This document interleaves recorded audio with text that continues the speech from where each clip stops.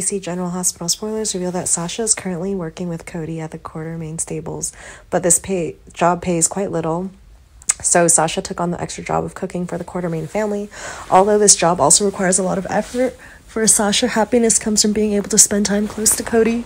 Even though their lives are not easy, Sasha and Cody always try to overcome all difficulties. Their love is not only a source of encouragement, but also the strength that helps them overcome all challenges.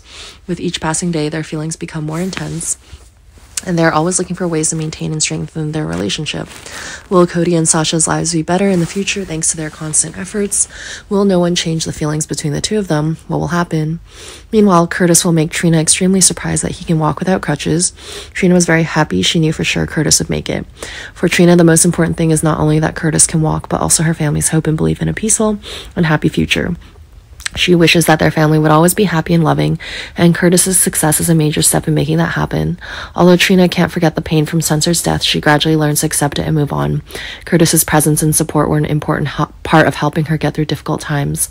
With optimism and patience, Trina hopes that her future will also have the happiness she deserves. Will Trina's life gradually stabilize and everything happen as she wishes? Besides, Anna has recognized Dex's potential and wants him to join the police force.